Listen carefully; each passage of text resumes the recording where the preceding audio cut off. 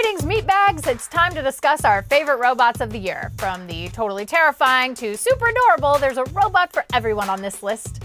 First up, Atai, Megabots and Curatos. Who didn't want two giant robots to duke it out in a battle to the death? Even though the fight was a little more staged than we had hoped, we still loved watching both massive bots beat the hell out of each other to claim robo supremacy. In the end, Megabots took the win, but there's going to be a giant robot combat league because of the public interest in this inaugural fight, so I think the real winner here is humanity. For now. Every robot needs a best friend, which is probably the real reason Boston Dynamics is working so hard on Spot Mini. Sure, it's super weird to think about enjoying the company of a headless robot dog, but then you see Spot Mini frolicking around in the grass and suddenly you're compelled to whip out your credit card and put down a deposit.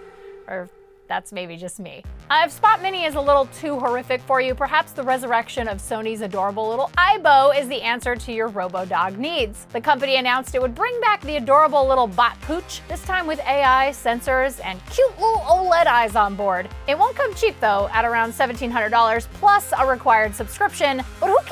Look at how cute he is, little robot dog. Speaking of cute companions, we also have to include Sphero's R2-D2 on our list. It was pretty cool when the Sphero BB-8 rolled into our hearts, but old school Star Wars fans have been desperate for a functional R2 for decades. This R2 retracts and extends its third leg just like in the movies and watches/reacts to Star Wars movies with you. R2 might be from a long time ago in a galaxy far, far away, but he's never felt more futuristic. Now that you've let your guard down over those last two adorable robots, boom! The last robot is a reminder that we'll all be enslaved by the robot race. Boston Dynamics made the list twice, first with Minispot and now with Atlas. Atlas has technically been around for longer than a year, but this year he learned things like agility jumping, backflipping, and frickin' raising his arms in victory. Probably practicing for his inevitable victory celebration after successfully enslaving humanity. Okay, a lot of these robots deserve more credit than just, they're going to kill us all someday.